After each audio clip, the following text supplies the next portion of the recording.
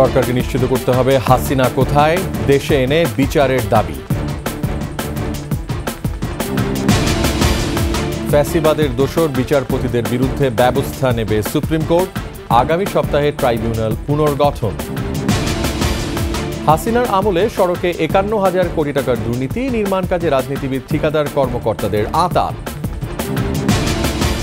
রাষ্ট্র সংস্কারে জামায়াতের ৮১ প্রস্তাব, সংবিধানে তত্ত্বাবধায়ক ব্যবস্থা পুনর্বহালের দাবি।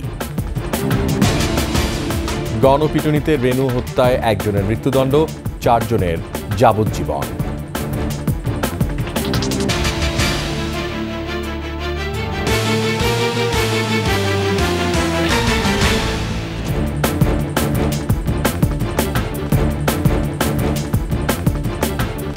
শুনছিলেন ফার্স্ট সিকিউরিটি ইসলামী ব্যাংক পিএলসি সংবাদ শিরোনাম। আমন্ত্রণ সন্ধ্যার ২১ সংবাদে, সাথে আছি আমি রিয়াজ হাফিজ।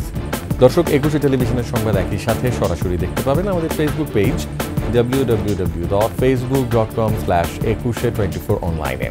এছাড়া সাবস্ক্রাইব করতে পারেন www.youtube.com/Ekushey ETV চ্যানেলে। সংবাদ আরও থাকছে। ষষ্ঠী পূজার মধ্য দিয়ে দুর্গা উৎসব শুরু, মন্দির মণ্ডপে দেবী আরাধনা।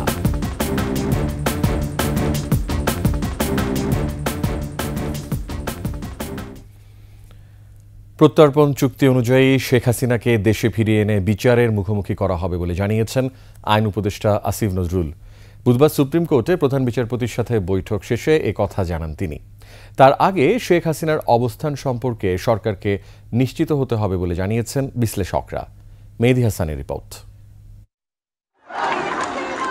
জনরোষ থেকে বাঁচতে গণহত্যার দায় মাথায় নিয়ে ৫ আগস্ট ভারতে আশ্রয় নেন শেখ হাসিনা।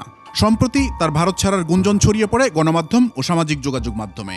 তবে একাধিক আন্তর্জাতিক গণমাধ্যম বলছে তিনি এখনো ভারতেই আছেন। তার পুত্র সজীব ওয়াজেদ জয়ও একই কথা জানিয়েছেন। মঙ্গলবার পররাষ্ট্র উপদেষ্টা জানান, শেখ হাসিনার বর্তমান অবস্থান সরকার জানে না। বিশ্লেষকরা বলছেন, শেখ হাসিনাকে দেশে ফিরিয়ে এনে বিচারের মুখোমুখি করা এখন গণদাবি। এমন পরিস্থিতিতে তার অবস্থান সরকার না জানার বিষয়টি মানতে পারছেন না তারা। পররাষ্ট্রমন্ত্রী যে কথাটা বলছেন, এই কথাটাকে আমার পছন্দ হয় নাই।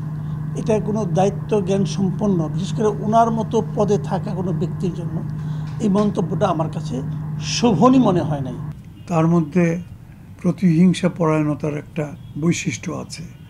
অতএব ইনি কোথায় বসে কি করছেন, কি সলা পরামর্শ কার সঙ্গে করছেন, কোনো রকমের ষড়যন্ত্রের আশ্রয় নিচ্ছেন কিনা ইত্যাদি জানার জন্য বাংলাদেশের মানুষের নিশ্চয়ই উৎসুক আছে। এর আগে পাকিস্তানের পারভেজ মোশাররফ, ফিলিপিন্সের মার্কোস বা ইন্দোনেশিয়ার সুহার্তো কোনো স্বৈরশাসকই উৎখাতের পর পশ্চিমা কোনো দেশে আশ্রয় পাননি। শেখ হাসিনার ক্ষেত্রেও একই ঘটনা ঘটবে বলে মনে করেন তারা।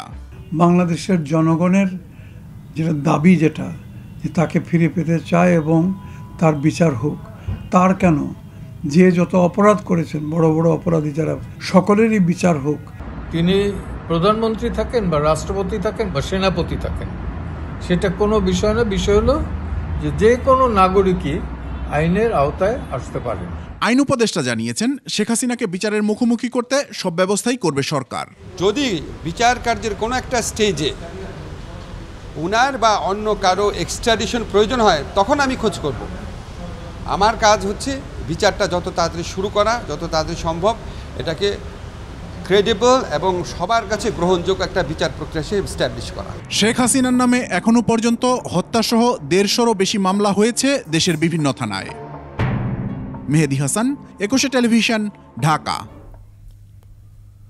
ফ্যাসিবাদী সরকারের সহায়ক শক্তি হিসেবে কাজ করা বিচারপতিদের বিষয়ে সুপ্রিম কোর্ট ব্যবস্থা নেবে বলে জানিয়েছেন আইন উপদেষ্টা আসিফ নজরুল।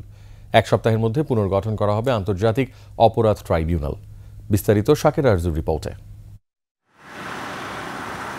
দুপুরে সুপ্রিম কোর্টে প্রধান বিচারপতির সাথে বৈঠকে বসেন আইন উপদেষ্টা। বৈঠকে প্রধান বিচারপতি সহ আপিল বিভাগের বিচারপতিদের সাথে বিভিন্ন বিষয় নিয়ে কথা বলেন আইন উপদেষ্টা। বেশ কয়েকজন বিচারপতিদের বিরুদ্ধে ওঠা অভিযোগ নিয়ে আলোচনা হয়েছে বলে জানান তিনি।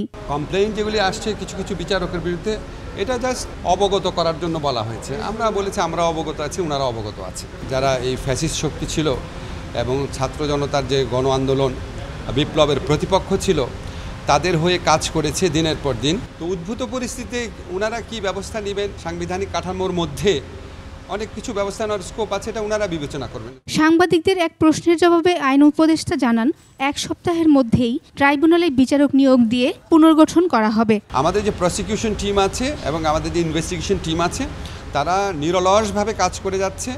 আমি যতদূর জানি তারা মানে বিশ্বাসযোগ্য মামলা উত্থাপনের বেশ কিছু আলামত, তথ্য প্রমাণ তারা পেয়েছে। যদি বন্ধ না থাকতো আমি হয়তো আপনাকে বলতাম 3-4 দিনের মধ্যে, খোলার পরে 3-4 দিনের মধ্যে হয়ে যাবে ইনশাআল্লাহ। বিচারক নিয়োগের নীতিমালা নিয়েও কথা বলেন আইন উপদেষ্টা। নতুন যারা বিচারপতি নিয়োগ হয়েছেন তারা এই গত 15 বছরে যারা বিচারপতি নিয়োগ হয়েছেন আপনারা কম্পেয়ার করে দেখেন, এভাবে বলাটা আমার ঠিক হবে না। আপনারা মেরিট, সুনাম এগুলি কম্পেয়ার করে দেখেন। আইনের চেয়ে অনেক ইম্পর্টেন্ট ব্যাপার হচ্ছে আপনার ইন্টেনশন। দ্রুতই নীতিমালা করা হবে বলে জানান তিনি। শাকেরা আরজু, একুশে টেলিভিশন, ঢাকা। আওয়ামী লীগ সরকারের 14 বছরে সেতু, সড়ক, মহাসড়কের উন্নয়ন কাজে প্রায় 51,000 কোটি টাকার দুর্নীতি হয়েছে বলে জানিয়েছে ট্রান্সপারেন্সি ইন্টারন্যাশনাল বাংলাদেশ টিআইবি। গবেষণা প্রতিবেদন প্রকাশ অনুষ্ঠানে টিআইবি জানায় এই সময়ে ঘুষ বাণিজ্য হয় প্রায় 18,000 কোটি টাকার। এ ধরনের অনিয়ম দুর্নীতি তদন্ত করে জড়িতদের বিচারের সুপারিশ করা হয়েছে। আরও জানাচ্ছেন মাহিলা ইসলাম। সড়ক ও মহাসড়ক উন্নয়ন প্রকল্প বাস্তবায়নে সুশাসনের চ্যালেঞ্জ বিষয়ে গবেষণায় উঠে এসেছে প্রকল্প নেয়ার ক্ষেত্রে অর্থনৈতিক প্রভাব, কার্যকারিতা, যোগাযোগ সুবিধা বিবেচনায় না নিয়ে অগ্রাধিকার দেওয়া হয়েছে ক্ষমতাধর এমপি, মন্ত্রী, রাজনীতিবিদ, ঊর্ধ্বতন কর্মকর্তা ও ব্যক্তিস্বার্থের তদারকিকে। গত 14 বছরের সড়ক খাতে অনিয়ম দুর্নীতির এই চিত্র তুলে ধরেছে ট্রান্সপারেন্সি ইন্টারন্যাশনাল বাংলাদেশ টিআইবি। এসব উন্নয়ন করতে গিয়ে পরিবেশ আইন অমান্য করলেও কোনো ব্যবস্থা নেয়নি সংশ্লিষ্ট মন্ত্রণালয়। একসাথে একাধিক প্রকল্প বাস্তবায়ন করার কারণে গেল 10 বছরে এ খাতে প্রকল্প বাস্তবায়নের অগ্রাধিকার দেওয়া হয়েছে মাত্র 15টি ঠিকাদারি প্রতিষ্ঠানকে। বিভিন্ন সুযোগ সুবিধা ফাঁকফোকরের মাধ্যমে যেভাবে এই নির্দিষ্ট কিছু ঠিকাদারদেরকেই কার্যাদেশ দেওয়ার যে বিশাল একটা প্রবণতা প্রতিষ্ঠিত হয়েছে, তাদের আবার রাজনৈতিক যোগসাজশের কারণে এবং আমলাতন্ত্রের সাথে যোগসাজশের কারণে সেটি ভাঙতে না পারলে আমরা যতই দুর্নীতি নিয়ন্ত্রণের কথা বলি না কেন সেটি কিন্তু আমরা সাফল্য অর্জন করতে পারবো না। এসব অনিয়ম দুর্নীতি বন্ধে স্বার্থের দ্বন্দ্ব নিরসনের আইন করার সুপারিশ করেন গবেষণা সংস্থার নির্বাহী পরিচালক। জনগণের অর্পিত ক্ষমতা তাদের হাতে, সেখানে তাদেরকে পাবলিকলি এক্সপোজ পারসন মানা হয়। এই ক্ষমতার অপব্যবহারে যে সুযোগটি তারা নিয়ে থাকেন স্বার্থের দ্বন্দ্বের মাধ্যমে, এই স্বার্থের দ্বন্দ্ব নিরসনের জন্য আমাদের কোনো সুনির্দিষ্ট আইন নেই। আমরা মনে করি যে সেই আইনটি অপরিহার্য। গবেষণার তথ্য সংগ্রহ করা হয়েছে গত বছরের জুন থেকে গেল সেপ্টেম্বর পর্যন্ত। মাহিলা ইসলাম, একুশে টেলিভিশন, ঢাকা। রাষ্ট্র সংস্কারের 10 দফায় 81টি প্রস্তাবনা দিয়েছে জামায়াত ইসলামী। সংসদীয় আসন পদ্ধতির পরিবর্তে ভোটের অনুপাতে প্রতিনিধিত্বশীল পদ্ধতিতে সংসদ নির্বাচনের প্রস্তাব দেওয়া হয়েছে। স্থায়ীভাবে তত্ত্বাবধায়ক সরকার ব্যবস্থা পুনর্বহাল, প্রধানমন্ত্রীর পদ পরপর 2 মেয়াদে সীমাবদ্ধ করা এবং রাষ্ট্রপতি ও প্রধানমন্ত্রীর ক্ষমতার ভারসাম্যের প্রস্তাব করা হয়েছে প্রস্তাবনায়। বিস্তারিত জানাচ্ছেন তৌহিদুর রহমান। সুষ্ঠু নির্বাচনের জন্য সংবিধানে স্থায়ীভাবে তত্ত্বাবধায়ক ব্যবস্থা যুক্ত করা সহ রাষ্ট্র সংস্কারের সেক্টর অনুযায়ী আলাদা আলাদা 10টি প্রস্তাবনা তুলে ধরে বুধবার সংবাদ সম্মেলন করে জামাত ইসলামী। প্রস্তাবনা উপস্থাপন করেন দলের নায়েবে আমির ও সাবেক সংসদ সদস্য ডাক্তার সৈয়দ আব্দুল্লাহ মোহাম্মদ তাহের। সে সময় জামাত আমির ডাক্তার শফিকুর রহমান সহ অনেকেই উপস্থিত ছিলেন। প্রত্যেকটি দল তার একটা প্যানেল সাবমিট করবে, 1, 2, 3 করে তারা যাকে কর্মধারায় রাখতে চায় গুরুত্বের দিক থেকে বিবেচনা করে সেই লোকগুলাই ভোট প্রাপ্তির দিক থেকে তারা নির্বাচিত বলে বিবেচিত হবেন তাদের প্রপোর্শন অনুযায়ী। তখন যোগ্য লোকের একটা পার্লামেন্ট সেখানে তৈরি হবে। সংস্কারের প্রয়োজনীয়তার উপর গুরুত্ব দেন তারা। সংস্কারটা কি জন্য? সংস্কারটা হচ্ছে সুষ্ঠু নির্বাচন নিশ্চিত করার জন্য। আমরা সে কথাটাই বলছি। আমরা বলতেছি দুটো রোডম্যাপ হবে এখানে। একটি সংস্কারের রোডম্যাপ, যে কি কি বিষয়ে তারা সংস্কার করবেন, আরেকটি হচ্ছে নির্বাচনের রোডম্যাপ, যে কতটুকু সময়ের ভিতরে নির্বাচন অনুষ্ঠিত হবে। আওয়ামী লীগের নীতিহীন রাজনীতি নিয়েও কথা বলেন জামাত নেতারা। তারা 2009 সালের 10 জানুয়ারি ক্ষমতায় এসেছেন, ওটা যেভাবেই আসুন তারা এসেছেন। এরপরে 14, 18, 24 3টা নির্বাচন হয়েছে। আদৌ কি এটা নির্বাচন হয়েছে? তারা কি একটা নির্বাচন চেয়েছিলেন? পুলিশের মারণাস্ত্রের ব্যবহার বাতিল ও রিমান্ডে আসামি পক্ষের আইনজীবীর এবং মহিলা আসামির ক্ষেত্রে অভিভাবকের উপস্থিতি নিশ্চিত করার দাবি জানানো হয় সংবাদ সম্মেলনে। বিচার বহির্ভ সকল প্রকার হত্যাকাণ্ড বন্ধ করতে হবে। র্যাবের সামগ্রিক কার্যক্রম মনিটরিংয়ের জন্য সেল গঠন করতে হবে। তৌহিদুর রহমান, একুশে টেলিভিশন, ঢাকা। সাবেক স্বরাষ্ট্রমন্ত্রী আসাদুজ্জামান খান কামালের ক্যাশিয়ার সৈয়দ আহসান উদ্দিন আহমেদ সাইমুমকে নিয়ে প্রতিবেদন করায় একুশে টেলিভিশনের সিনিয়র রিপোর্টার দীপু শিকদার, নারায়ণগঞ্জ প্রতিনিধি বিমল রায় ও ক্যামেরা পার্সন রবিউল ইসলামকে প্রাণনাশের হুমকি দেওয়া হয়েছে। হোয়াটসঅ্যাপ বার্তা ও কলে এই হুমকি দেন সাইমুম নিজেই। 5ই আগস্ট শেখ হাসিনার পতনের পর দেশ ছেড়ে পালান এই সাইমুম।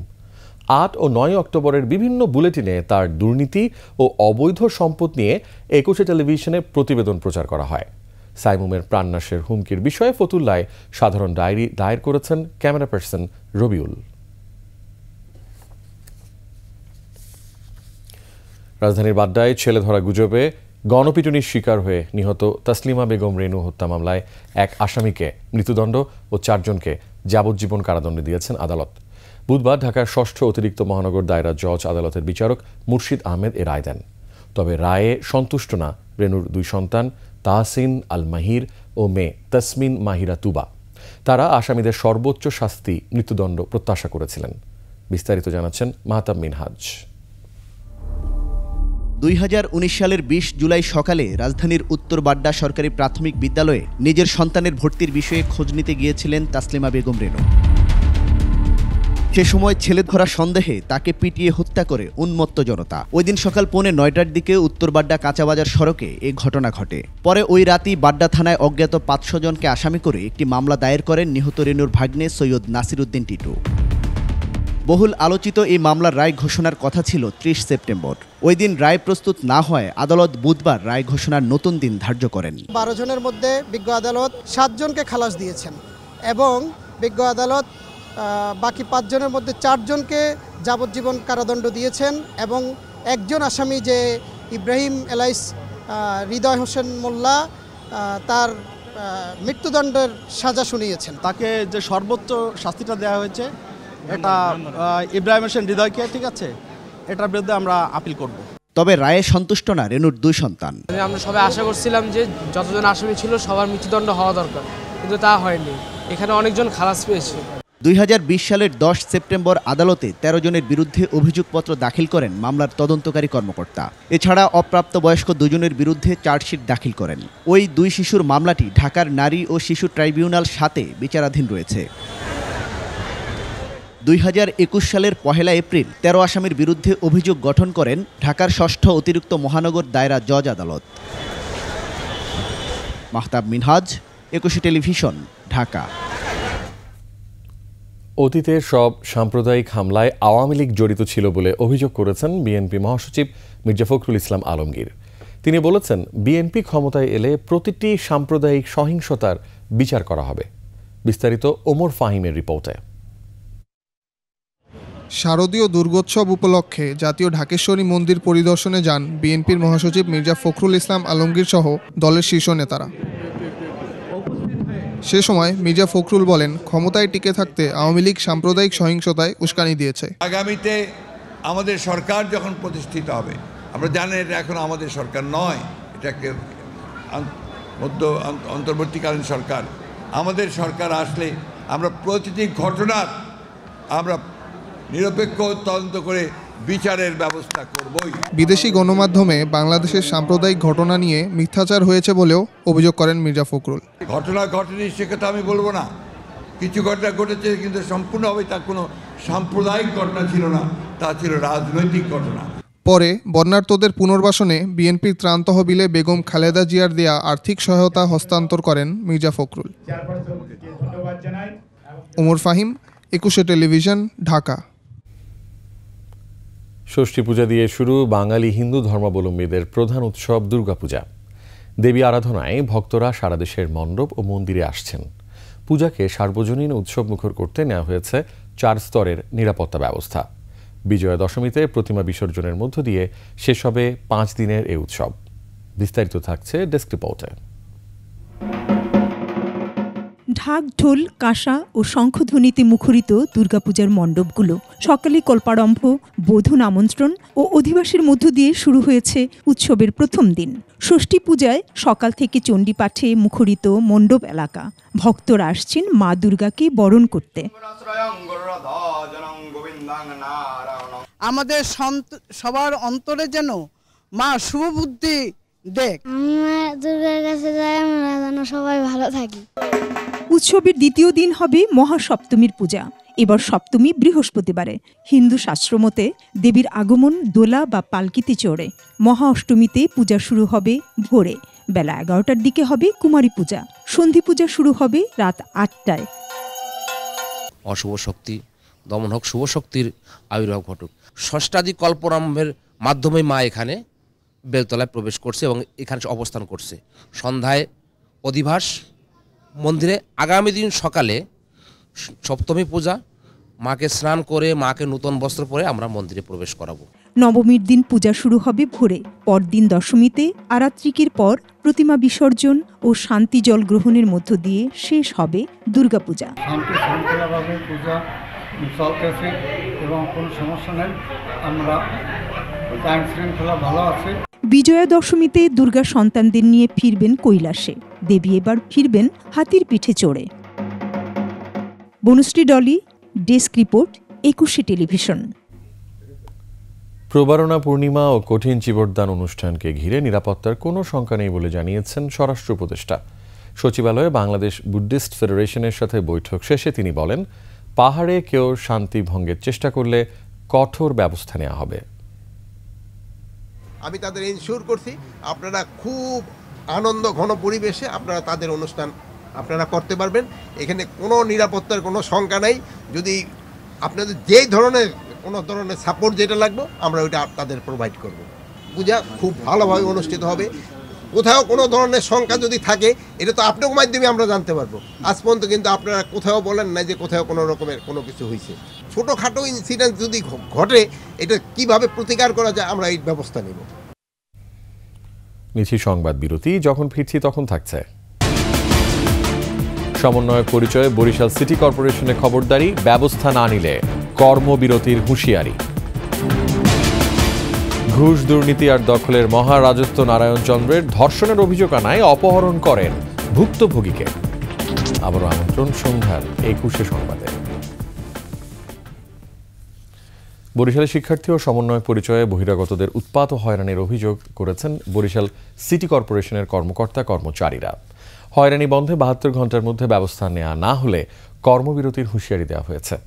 অপরাধীদের বিরুদ্ধে ব্যবস্থা নেওয়ার কথা বলেছে পুলিশ। বরিশাল প্রতিনিধি সুখেন্দু বরের পাঠানো তথ্য চিত্রে ডেস্ক রিপোর্ট। বরিশাল সিটি কর্পোরেশনের কর্মকর্তা কর্মচারীদের সংগঠন বিসিসির 348 জনের সই করা অভিযোগে বলা হয়েছে, 5 আগস্টের পর কয়েকজন ছাত্র পরিচয় দিয়ে সিটি কর্পোরেশনের কর্মকর্তা কর্মচারীদের হয়রানি করছে। সমন্বয়ক পরিচয় দেওয়া ছাত্ররা হাট বাজার শাখার তত্ত্বাবধায়ককে রূপাতলী ও সাগরদী বাজারের খাজনা উঠানোর জন্য চাপ দেয়া ও পুনঃনিয়োগ সহ নানা তদবির করছেন বলে অভিযোগ রয়েছে। 5 তারিখের পর থেকে যখন তারা এই অফিসে আসা শুরু করে তখন বিভিন্ন দপ্তরের তথ্য বিভিন্নভাবে চাওয়ার চেষ্টা করে। আমাদের কর্তৃপক্ষের মাধ্যমে তারা কোনো তথ্য জানতে চাবে, কিন্তু প্রত্যেক সেকশনে যাইয়া তাদের তো ডিস্টার্ব করার তো তাদের এটা তো হলো অনৈতিক। সিটি কর্পোরেশনে এসে কর্মকর্তা কর্মচারী হয়রানি করছে। আমরা এর থেকে পরিত্রাণ পাওয়ার জন্য আমাদের প্রশাসক মহোদয়ের কাছে আমরা একটি লিখিত আবেদন করেছি। 72 ঘন্টা সময় দেওয়া হয়েছে, এর মধ্যে আশা করি একটা সুষ্ঠু সমাধান হবে। বরিশাল সিটি কর্পোরেশনের কর্মকর্তা জানান, ব্যক্তিগত অনৈতিক সুবিধা না দেয়ায় তার উপর ক্ষিপ্ত হয় ছাত্র পরিচয় দেয়া কয়েকজন। তারা এখন বিভিন্ন বাজারগুলো নিজেরা বাতিল করে নিজেরা টোল আদায় করতে চাচ্ছে, বিভিন্ন স্টল বরাদ্দ চাচ্ছে।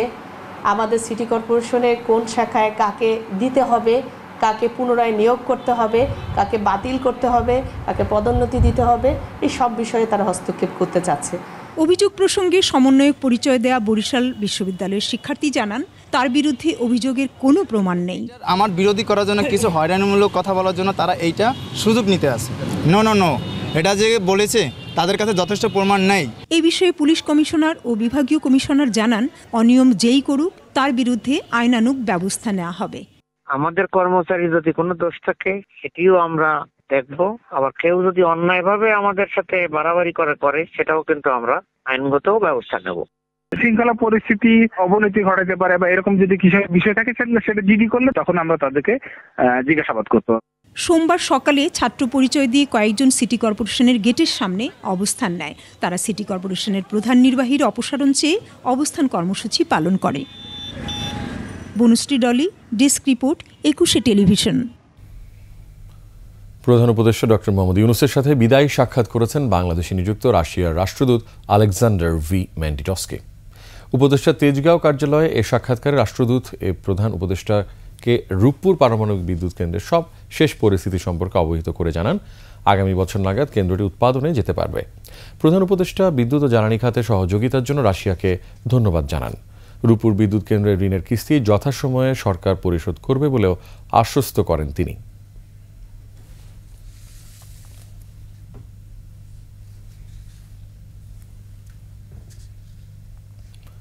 শপথ নিলেন হাইকোর্ট বিভাগে নিয়োগ পাওয়া নতুন অতিরিক্ত 23 জন বিচারপতি। সকালে সুপ্রিম কোর্টের জাজেস লাউঞ্জে নবনিযুক্ত 23 বিচারপতিকে শপথ পাঠ করান প্রধান বিচারপতি সৈয়দ রেফাত আহমেদ। এর আগে সংবিধানের 98 অনুচ্ছেদ অনুযায়ী এই নিয়োগ দেন রাষ্ট্রপতি। বৈষম্য বিরোধী ছাত্র আন্দোলনে আওয়ামী লীগ সরকারের পতনের পর এটি সুপ্রিম কোর্টে সবচেয়ে বড় বিচারপতি নিয়োগের ঘটনা।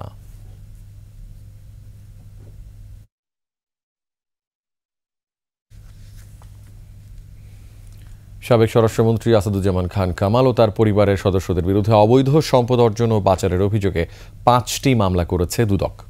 গণঅভ্যুত্থানের পর বিগত সরকারের প্রভাবশালী প্রথম কোনো মন্ত্রীর বিরুদ্ধে মামলা করল দুর্নীতি বিরোধী এই সংস্থা। বুধবার কমিশনের অনুমোদন 5টি পৃথক মামলা করেন দুদক কর্মকর্তারা। কামাল ছাড়াও মামলার অন্য আসামিরা হচ্ছেন স্ত্রী লুৎফুল তাহমিনা খান, ছেলে শাফি মুদাসের খান, মেয়ে সোফিয়া তাসনিম খান ও সহকারী একান্ত সচিব মনির হোসেন। সাবেক স্বরাষ্ট্রমন্ত্রীর বিরুদ্ধে জ্ঞাত আয়ের উৎসের সাথে সঙ্গতিবিহীন সম্পদ অর্জনের পরিমাণ হচ্ছে 16,57,574 টাকা এবং অবৈধ লেনদেনের মাধ্যমে সম্পদ রূপান্তর, স্থানান্তর, হস্তান্তরের মাধ্যমে মানি লন্ডারিংয়ের সম্পৃক্ত অপরাধ, ঘুষ ও দুর্নীতি অপরাধে তার বিরুদ্ধে মানি লন্ডারিং আইনের 2012-এর 4-3 এবং 4-2 এবং 3 ধারায় মামলা রুজু হয়েছে। সাবেক পরিকল্পনা মন্ত্রী ও সুনামগঞ্জ 3 আসনের সাবেক সংসদ সদস্য এম এ মান্নান জামিন পেয়েছেন। সুনামগঞ্জের সিনিয়র জেলা ও দায়রা জজ মোহাম্মদ হেমায়েত উদ্দিন দুপুরে শুনানি শেষে তাঁর জামিন মঞ্জুর করেন। এর আগে বেলা 11টার দিকে একই আদালতে জামিন শুনানির সময় আইনজীবীদের দুই পক্ষের মধ্যে হট্টগোল শুরু হয়। এর এক পর্যায়ে বিচারক এজলাস ছেড়ে নেমে পড়েন। পরে দুপুরে শুনানি শেষে বিচারক তাঁর জামিন মঞ্জুর করেন। গত 19শে সেপ্টেম্বর রাতে শান্তিগঞ্জ উপজেলার নিজ বাড়ি থেকে এম এ মান্নানকে গ্রেফতার করে পুলিশ।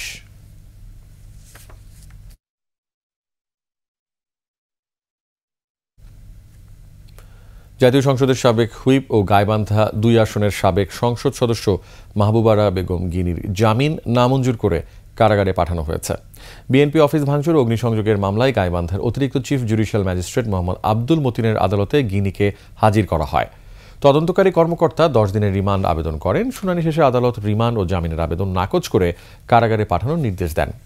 গত 30শে সেপ্টেম্বর একটি হত্যা মামলায় মাহবুবারা গিনিকে ঢাকায় ধানমন্ডির বাড়ি থেকে গ্রেফতার করা হয়।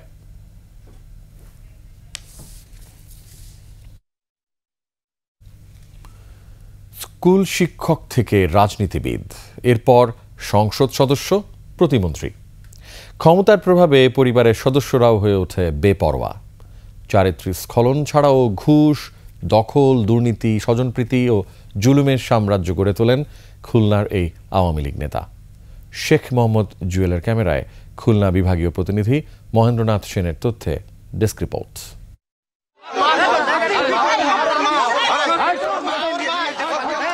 28 জানুয়ারির ঘটনা। সাবেক মন্ত্রী নারায়ণ চন্দ্র চন্দের এক সহচরের বিরুদ্ধে ধর্ষণের অভিযোগ আনায় হাসপাতালের ওসিসি থেকে ফিল্মি কায়দায় ভুক্তভোগীকে তুলে নেওয়া হয়। এ ঘটনায় আদালতে করা মামলায় নারায়ণ চন্দ্র চন্দ 2 নম্বর আসামি।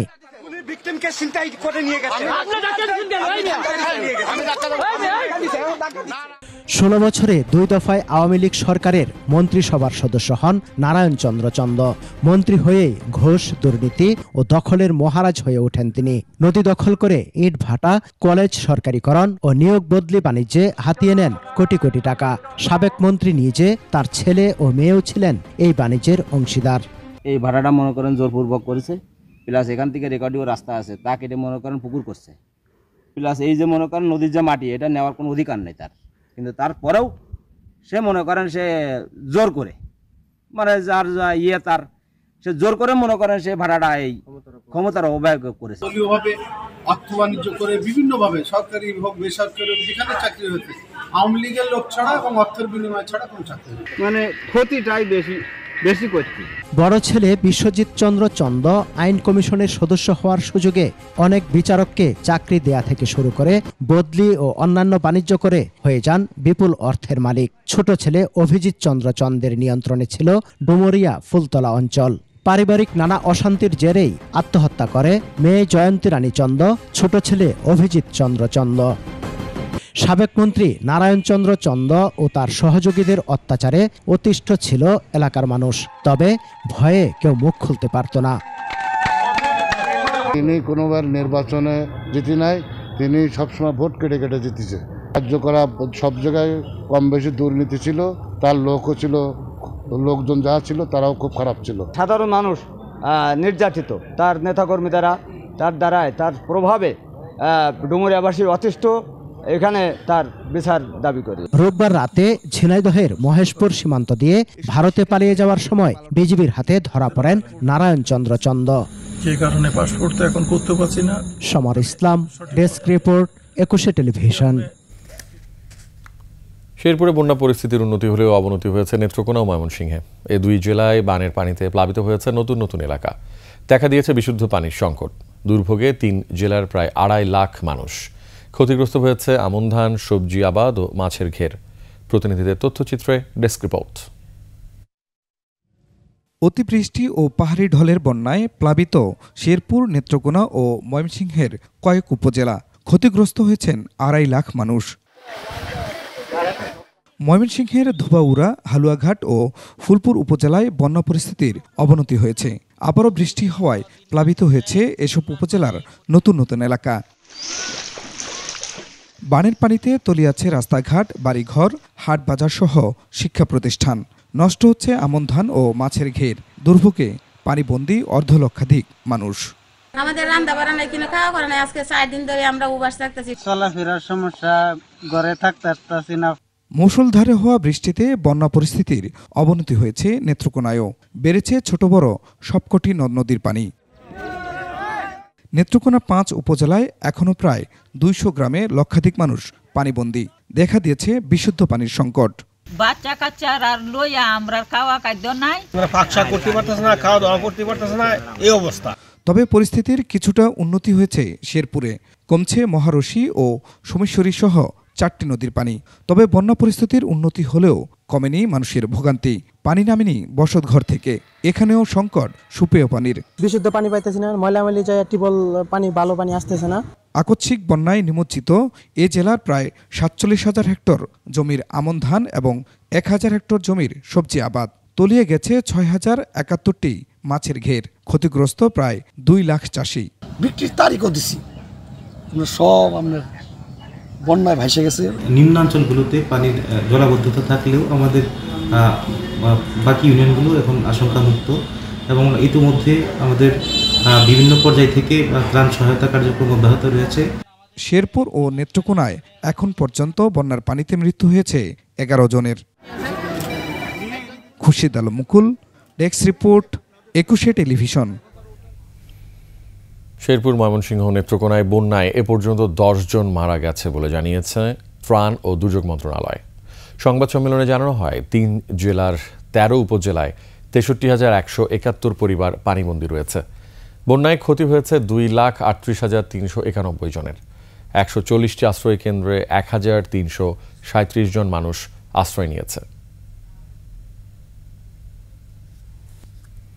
নিচ্ছি সংবাদ বিরতি, যখন ফিরছি তখন থাকছে। প্রোটিন নিয়ে গবেষণা, রসায়নে নোবেল পেলেন 3 বিজ্ঞানী।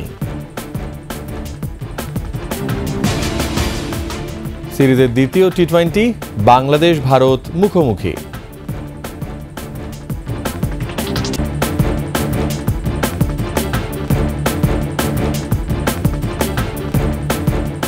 আবার আমন্ত্রণ সন্ধ্যার 21 সংবাদে। বৈদেশিক মুদ্রা অর্জনের প্রধান দুই খাত থেকেই মিলছে সুখবর। গেল সেপ্টেম্বরে বেড়েছে রেমিটেন্স প্রবাহ। পোশাক শিল্পে অস্থিরতা সত্ত্বেও প্রবৃদ্ধি হয়েছে রপ্তানি আয়ও। অর্থনীতিবিদরা বলছেন প্রণোদনা বৃদ্ধি ও ডলারের দাম বাজার ভিত্তিক করায় রেমিটেন্স বাড়ছে। তবে রপ্তানি প্রবৃদ্ধি ধরে রাখতে শিল্প খাতের সমস্যাগুলো নিরসনের তাগিদ তাদের। মহিমা পলের রিপোর্ট। কথা রাখছেন প্রবাসীরা। নতুন বাংলাদেশ বিনির্মাণে রেমিটেন্স পাঠানো বাড়িয়ে দিয়েছে তারা। বাংলাদেশ ব্যাংকের তথ্য বলছে চলতি অর্থ বছরের প্রথম 3 মাসে দেশের রেমিটেন্স এসেছে 654,27,10,000 মার্কিন ডলার। প্রতি মাসে গড়ে আসছে 218 কোটি ডলারের বেশি।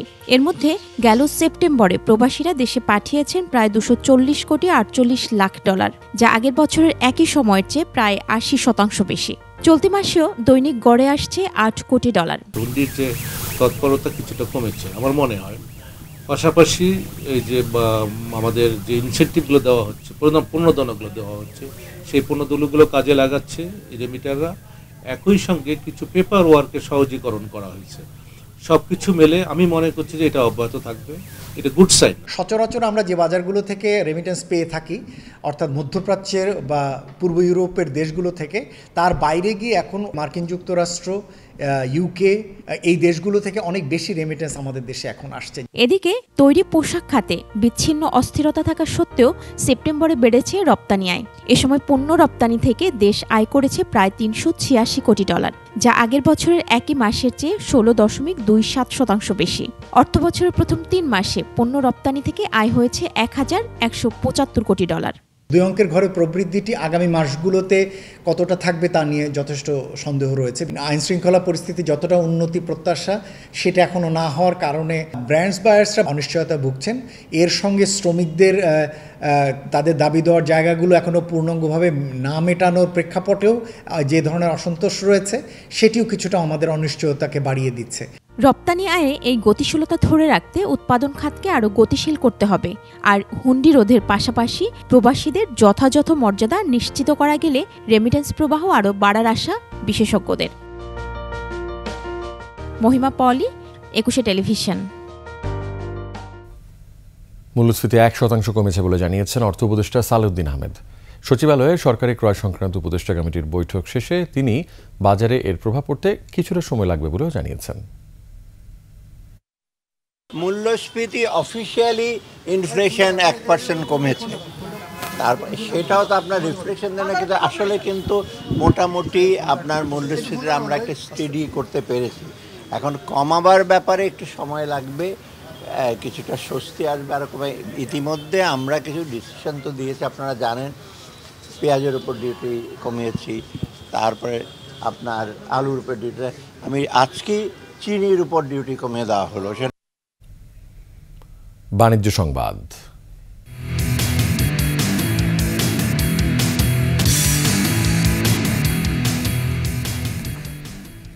সারা দেশে ডিজিটাল ক্যাম্পেইন সিজন 21 শুরু করেছে ইলেকট্রনিক্স ব্র্যান্ড ওয়ালটন। উদ্বোধনী অনুষ্ঠানে জানানো হয় 10 অক্টোবর থেকে 31 ডিসেম্বর পর্যন্ত দেশের যে কোনো ওয়ালটনের শোরুম থেকে পণ্য ক্রয় করে ক্রেতারা পেতে পারেন কোটি কোটি টাকার নিশ্চিত উপহার।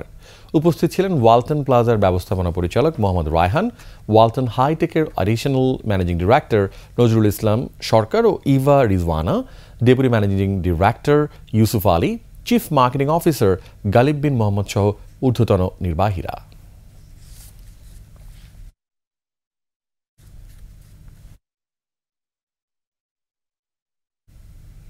শেষ করছি সন্ধ্যার 21 সংবাদ। তবে যাবার আগে ফার্স্ট সিকিউরিটি ইসলামী ব্যাংক পিএলসি সংবাদ শিরোনামগুলো আরও একবার। সরকারকে নিশ্চিত করতে হবে হাসিনা কোথায়, দেশে এনে বিচারের দাবি। ফ্যাসিবাদের দোসর বিচারপতিদের বিরুদ্ধে ব্যবস্থা নেবে সুপ্রিম কোর্ট, আগামী সপ্তাহে ট্রাইব্যুনাল পুনর্গঠন। হাসিনার আমলে সড়কে 51,000 কোটি টাকার দুর্নীতি, নির্মাণ কাজে রাজনীতিবিদ ঠিকাদার কর্মকর্তাদের আঁতাত। রাষ্ট্র সংস্কারে জামাতের 41 প্রস্তাব, সংবিধানে তত্ত্বাবধায়ক ব্যবস্থা পুনর্বহালের দাবি। গণপিটুনিতে রেণু হত্যায় একজনের মৃত্যুদণ্ড, 4 জনের যাবজ্জীবন।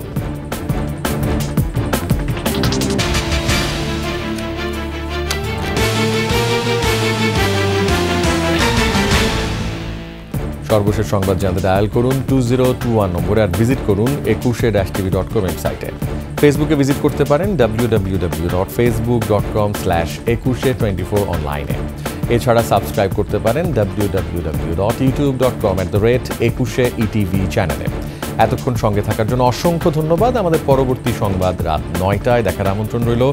একুশের সাথেই থাকুন।